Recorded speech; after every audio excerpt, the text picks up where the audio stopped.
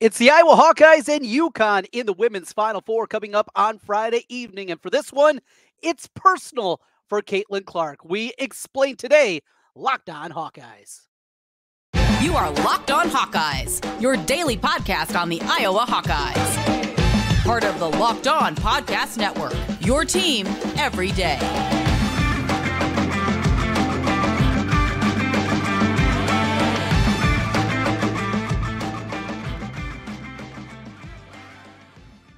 Hey, welcome in. I'm Trent Condon, and this is the Locked On Hawkeyes podcast. Thanks for making Locked On Hawkeyes your first listen every day. We're available wherever you find podcasts. You can also find us on YouTube. While you're there, make sure you hit that subscribe button. Helps us get in front of more Hawkeye fans. Well, the stage is set for the Final Four. Iowa back for the second consecutive year in third season all time. And what awaits? The behemoth that has been women's college basketball and the gold standard for the last 3 decades plus. It is the Connecticut Huskies. UConn comes in to this one, a win in the Elite Eight, punching their ticket in as the number 3 seed, beating USC, though top seeded. UConn was favored in that game.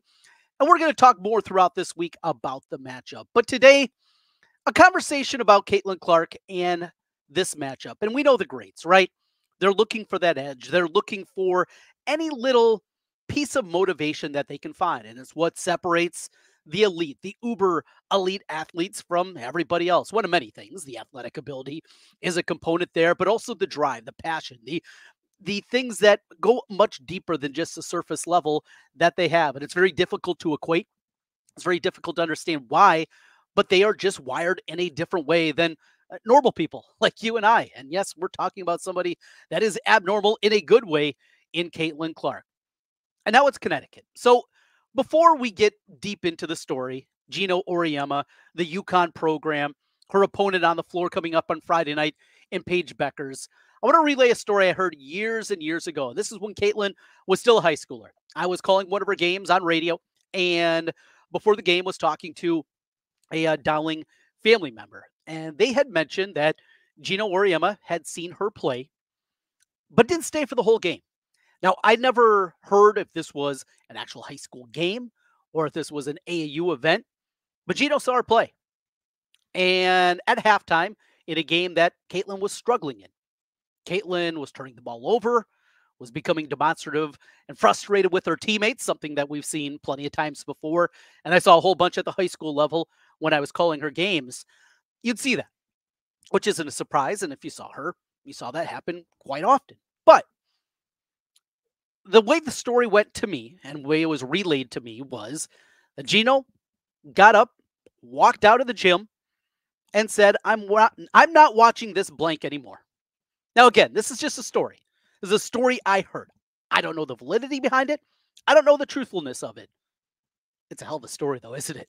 And if it is true, that kind of motivation. Look, if somebody relayed it to me and it is real, you definitely knew it got to Caitlin Clark. Now we're talking about something that happened now 6-7 years ago.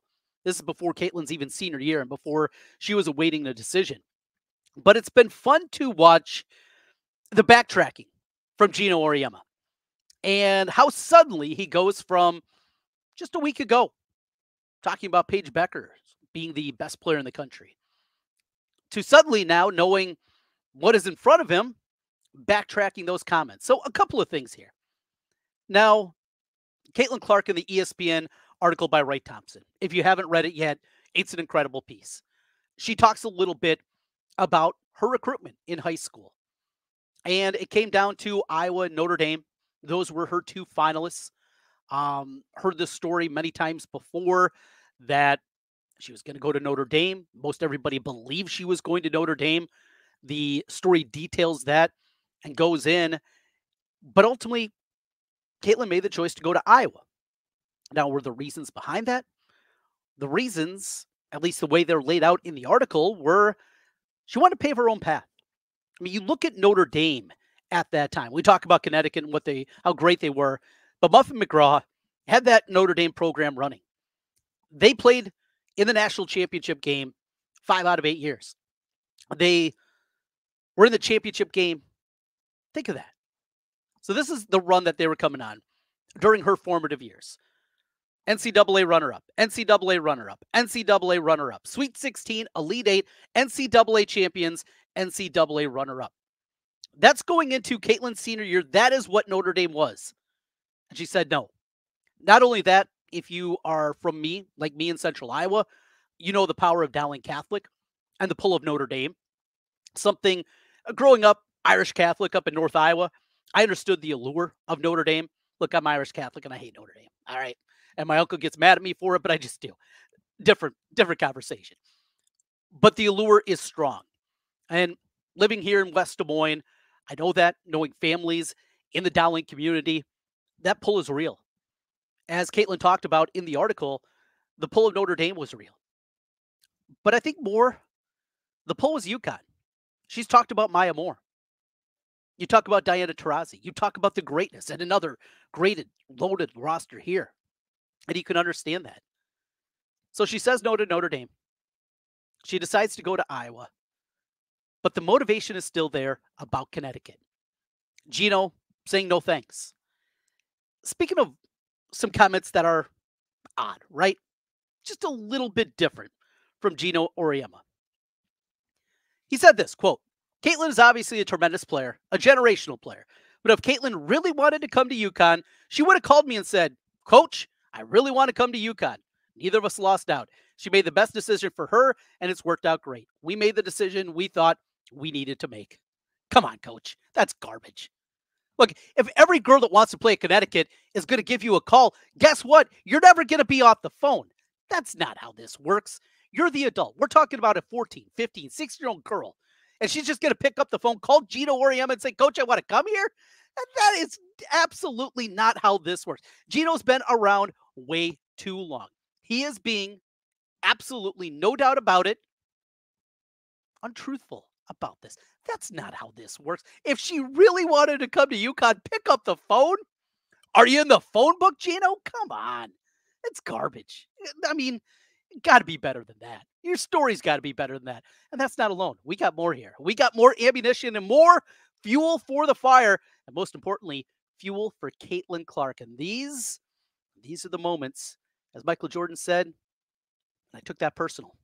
We got more of those stories. More coming up here. More from Geno walking things back as we get ready for Iowa UConn. Coming up on Friday evening, it'll be the late game after NC State, South Carolina, the women's Final Four. We are just a couple of days away and so fired up for it. We got more for you.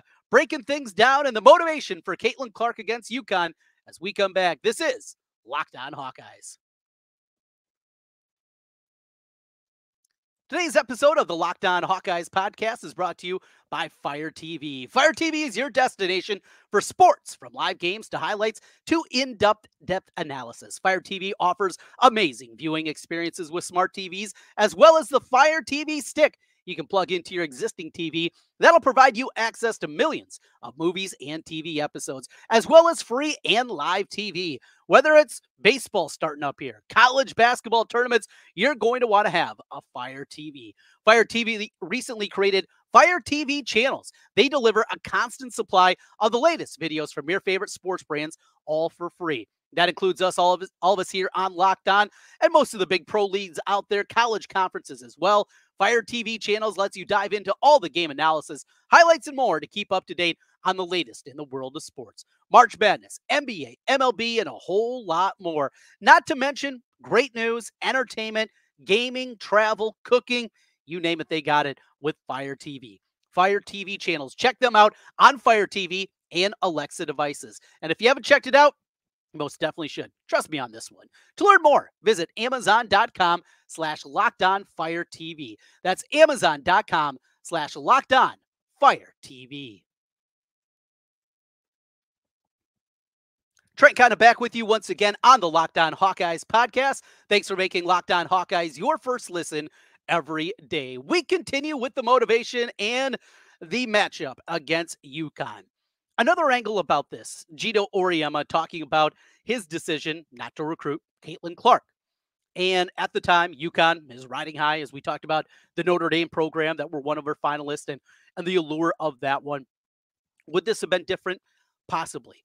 But you get into the other point guard on the roster, And the guard coming out of that time at Paige Beckers. And Paige Beckers was clearly most everybody's number one player in the country. There was no doubt at the high school level, and talking to a lot of people in the grassroots basketball environment that I've got to know over the years, that it was never a concern about talent with Caitlin Clark. And when you're talking about raw talent, there might have been even a tick higher than Paige Beckers. Paige Beckers a more well-rounded player than Caitlin Clark at that time. But ultimately, Geno, with what he's built, what he has, a roster this year with 7 McDonald's All-Americans and pretty much yearly on that same kind of front, that he could pick and choose in a different way. But another thing that he said, talking about the decision to not go and to not recruit Caitlin Clark, is he had a Paige Beckers. And because of that, he didn't want to, I guess in a way, rock the boat, right? You could play those two players together. That's laughable. Defensively, Paige Beckers can guard 1 through 4. She's a great facilitator, a great playmaker. She can do so many different things. And to think that those two can't play in the same backcourt is silly. I mean, it's just another one of those things that it just feels like we're blurring the truth here for whatever reason. The reason is simple. He's scared of Caitlin Clark, and he should be. Now, there's not a doubt in my mind that Geno Auriemma is going to come up with a great game plan, that he is going to do things that make it incredibly difficult. We know Caitlin Clark. He watched her throughout her career. What is she at her best? Well, it's jumping and coming off screens, not to her right, not to her dominant hand. It's going to her left. I anticipate they're going to do some things, hedging out hard on the left side and try to take that away. Take away her ability to move left off the shot, off the bounce, off the pass. That's what she wants to do. And in fact, you see, I would say 75, 80% of the time, she's moving left with her shot, not right, which is different than most any college basketball player at the women's level.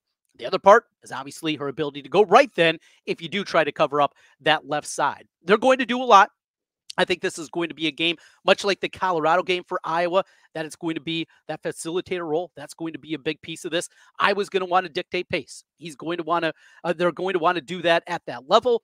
And I think Geno's going to try to slow this game down. He's going to do it because you have a team that is not deep. They're basically going 6 deep, maybe 7 if you want to stretch things a little bit, but that's all it is at this point in time.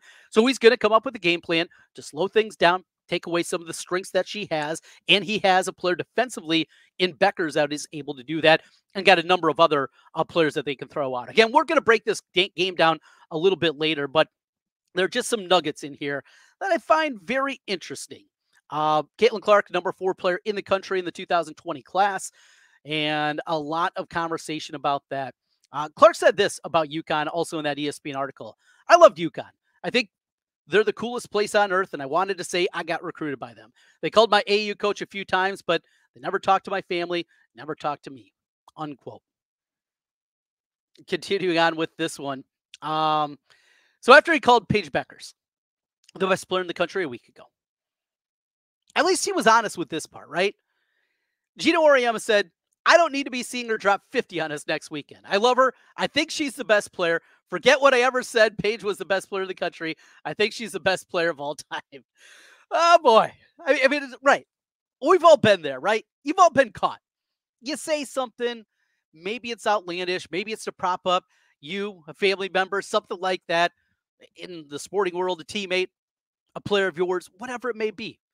You fall into that, and then all of a sudden, you look, oh boy, this is going to be different. It absolutely is. And we see that from Geno Auriemma. And I took it personally. MJ said it in the Last Dance doc. We'll see if Caitlin's got that one. A little bit more to the story, and that is the numbers that are out now from the women's Final Four. We got that coming up for you as we continue here. Locked On Hawkeyes. The numbers are through the roof, and it should come as absolutely no surprise. I thought the number was going to be big, but when you're talking about a television record, a TV record in an Elite 8 game, it was Monday night, a place where you get good numbers. Look, the Football National Championship, Football Men's Basketball Championship. They play those games on Monday nights for a reason. Monday Night Football became a thing over the last 5 decades for a reason. Monday night's good viewing night. But this, absolutely incredible. After getting 9.9 million viewers for the national championship game on ABC, Now, you're looking at numbers over 12 million for an Elite Eight contest. How high can the star go? What are we going to see on Friday night? What would we see if we do get South Carolina, Iowa, part 2 in the national championship game? We know it's coming to an end. At best, we only get to see Caitlin Clark play 2 more times. At worst, it'll end on Friday evening. It's not just about us Hawkeye fans. She is transcendent. She is generational. She is unlike anything that we have ever seen before. And with that, people are tuning in. It's great for the sport. And the sport has seen huge increases in the numbers as well. Some of the most amazing numbers. The Elite Eight, up 127% from a year ago, when it was ascending from what it was. The Elite Eight alone averaged 6.2 million viewers, up 184% year over year, according to ESPN. More and more of those numbers that continue to go up. A 12.3 million people watching the Elite Eight matchup with Iowa and LSU. More viewership than 4 of the 5 NBA Finals games. More than the World Series garnered throughout its season. It peaked at over 16 million people, making it ESPN's second highest audience ever for a basketball game in the last dozen years. It's amazing, and we get to see it. We are witnesses, and we are enjoying it. There's much more going on in the world of Hawkeyes, but we will continue to break this thing down in all different angles. We will get deeper into the game coming up, and of course, a full preview for you leading into the game on Friday right here on Locked On Hawkeyes. As we continue Locked On Hawkeyes, a few news and notes from the men's side of things. Also, a potential nugget and the future of Iowa women's basketball and what it would look like. We'll talk about that as we continue. This is Locked On Hawkeyes. Today's episode of the Locked On Hawkeyes podcast is brought to you by FanDuel. The sports calendar, it is absolutely loaded right now, and FanDuel is making it even more exciting to get in on the action. Because right now, new customers get $200 in bonus bets with any winning $5 bet. That's $200 you can use to bet the tourney, MLB, NBA, NHL, and a whole lot more. Simple as that. Hit that bet, $5 bet, turn it into $200 at FanDuel. Just visit FanDuel.com/lockedon and make your first bet a big win. That's FanDuel.com/lockedon. FanDuel, America's #1 sportsbook. Trent Condon back with you one final time today on the Locked On Hawkeyes podcast. Thanks for making Locked On Hawkeyes your first listen every day. All right. There's other things going on in the world of Hawkeye athletics, and it's crazy. I mean, spring football. We're in April, right? April's normally the time. Basketball's over. We have moved on. We're talking about next season. We're getting into portal season, transfers, all those things, and we're doing that, just not at the same level. Spring football is here. We know that football generates so much interest. In Hawkeye football, it sells. We talk Hawkeye football all year long. We do it because we love it. We love it because you love it. And absolutely, we do that throughout the course of the year. But it has been pushed back so far this season. We have the intrigue of new offensive coordinator. Is it actually going to look different? The health of Cade McNamara coming back. With the craziness that happened with Caden Proctor being around for 2 months and then going back and making his way likely to Alabama. We have all of those things going on, yet Caitlin Clark and this Iowa Hawkeye basketball team has completely changed what we've talked about and what we have done. We saw the rise here on the podcast feed a year ago. More and more people were checking in more and more as we talked about women's basketball, and it was great to be able to do that because I've been a champion of women's basketball and girls basketball at the high school level for a very long time. I've had a close connection to the Iowa women's basketball program for a number of years, and because of that, I've always watched the sport, always enjoyed the sport, and watched it a lot more, I know, than a lot of people out there. I'm not at the top of the level. I'm not a first percenter by any means, but I've always enjoyed the sport and just love to see what it's morphed into and what it's turned into, which has been so good to see. But because of that, we have forgot about a few of the other things out there, including Iowa football. One thing on the Iowa football front, we're going to talk a little recruiting. We got Brian coming in tomorrow. We'll do a little bit more about that, what I was kind of looking at as they get ready. Spring practice, this is welcoming in a lot of players. They'll have their big camp coming up, and with it, their big recruiting day coming up in June. That's going to be a big one for them as they try to get the class of 2025 set up. And we're going to talk one final time about the incoming freshman class a bit with Brian coming up on tomorrow's podcast. But I got one little nugget, and it's just that it is a very small one about the implementation of the offense. The players love it. They absolutely do. I mean, everybody has bought in, which isn't difficult after the struggles the last couple of years. Look, those offensive players were as frustrated as anybody. I mean, going through that, you have to be. You know your defense is picking you up. For the most part, the special teams is picking you up, and you're not able to help out at that level. You can definitely see and definitely owned what we've been seeing on this front. It has been absolutely incredible, though the buy-in factor that I've heard from a number of the players, the guys that you want, they're excited. They believe that they can make a big jump this season, that they're going to make a big leap forward, and this is going to be improvement. There have been some rough patches. There's been some things along the line, and with it, I'm going to anticipate probably the Proctor piece of that is a piece, but that is a component certainly of this. So that's what's happening on that front. And as we get more football information, we'll definitely start to pile it in and continue to talk about it here. Let's go over to men's basketball. So yesterday, the announcement that Payton Sandfort has declared for the NBA draft. Now, he will maintain his college eligibility. This is something that shouldn't come as a surprise. If you're a daily listener, thank you to our everydayers out there for listening to Locked On Hawkeyes. We've talked about this. We've anticipated this, much like we anticipated Tony Perkins entering the transfer portal, Patrick McCaffrey entering the transfer portal. Really, none of this should come as a surprise. That's why you need to be a listener every day. Hit subscribe right now. 5 stars on your YouTube, and that's what we're looking for on the podcast side of things as well. But there you go. Gave you the moment. Do it. Thank you. So with Sandfort. Now, here's the concerning angle, because we've seen this before, right? And the guys that do this maintain their college eligibility, going to come back, and it feels like he is going to come back, right? That Sandfort still has work to do. A great shooter when he's hot, little inconsistent, more inconsistent than you'd hope for a guy that is as elite as he is. Does he hunt shots a little bit? He does, but that's fine. I mean, absolutely. He's got a quick trigger. You know, and the difference for me between him and a guy that we've just seen recently like Joe Wieskamp, who hasn't played at all this year in the NBA. I played 9 games the season before, played about 20 games in his rookie campaign with the Spurs, was with the Raptors last season. Now, I believe he's in the Celtics organization in their G League affiliate. But with all that, you most definitely are left with looking at the comparison between the two guys. The biggest difference, Wieskamp was a better athlete. I mean, speed, athleticism, side-to-side movement, even jumping ability. Wieskamp had the Sandfort beat. But Joe Wieskamp isn't going to play in the league because of his athleticism. It gives him a shot. The way that he's going to carve out a role is shooting. And he hasn't shot it real well when the opportunities have presented themselves at the NBA level. The other part of it, he doesn't have a quick shot. And that's one thing that Payton Sandfort absolutely has. One of the quickest releases that you're going to find in basketball. And that gives him an opportunity. That gives him a shot.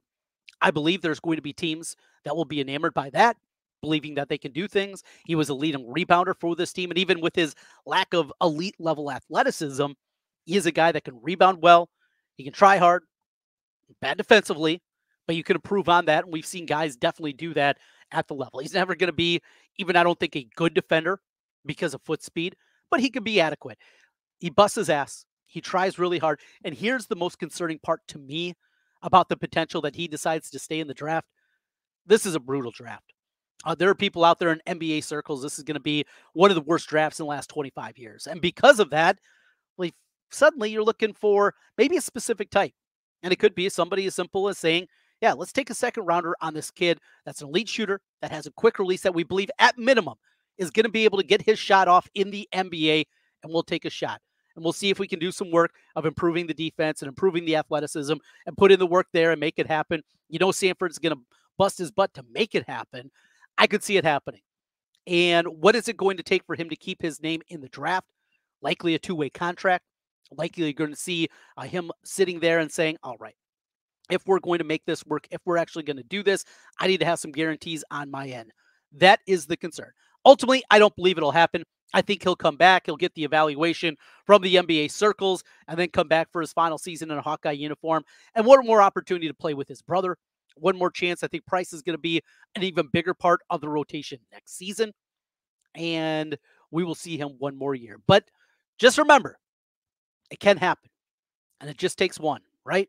It just takes one team to say, we love it, we want it, we're going to do it. One other note on the transfer portal and what's happening.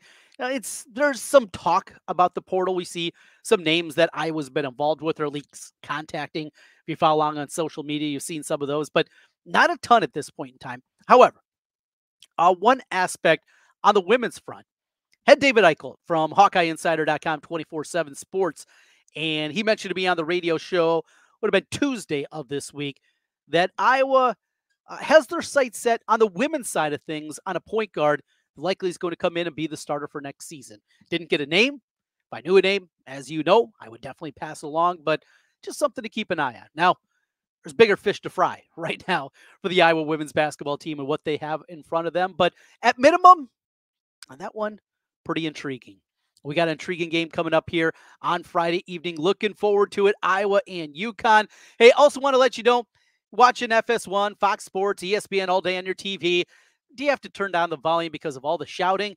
Make the switch to Locked On Sports Today. It's a free 24/7 sports streaming channel programmed to you every single day, bringing you the biggest stories without all that screaming. Locked On Sports Today brings you can't-miss analysis, opinions, and news, all streaming 24/7 on YouTube, or you can find it on the free Amazon Fire TV channels app. Part of Locked On Podcast Network, your team every day. That's what we do here on the network. We got you covered on the Hawkeye side of things. More football, more women's basketball coming up in the next couple of days.